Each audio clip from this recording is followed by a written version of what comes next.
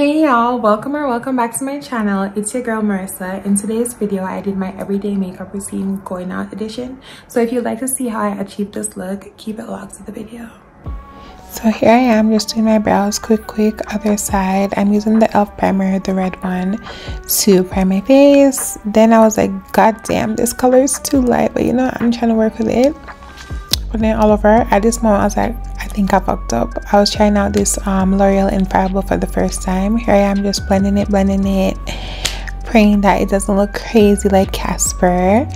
Yeah, still looking a little brazy crazy, but trust the process. This NYX bronzer, Chef's Kiss, look how it just melts into my skin like butter, and it's really bringing everything together.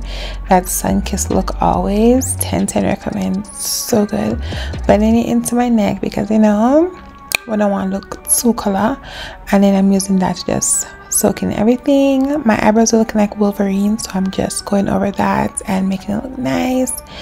Adding some of my Essence palette in to denounce the redness of the NYX and just bringing it into my hairline and everywhere, and just bring. Now I'm going in with my Essence same palette to contour my nose. I love my nose. I think it's so cute and stubby. I go from the eyebrows down, then I transition over to my eyelids. This just really warms up my eye and gives me a pop. Then here I am with the Milani setting spray, soaking that in with the beauty blender, then sealing it with the L'Oreal.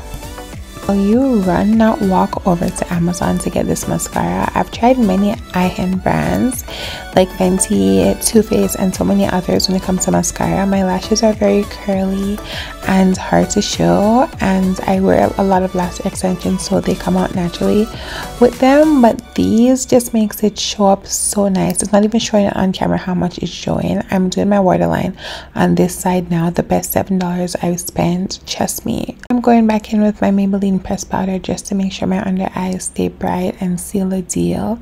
Really pat her in. Love her right here. Favorite girl right here. Like, she's a must-have. Then I cannot go anywhere if I don't have my tear duct. Have a little gold in it. I normally go gold or rose gold, but today I decided to do rose gold, just more neutral, because for my going out look I just like a little pop. So yeah, that's that. Now we're just cleaning off our lips to make sure, you know, we got the best base. We obviously always have to line our lips with brown liner.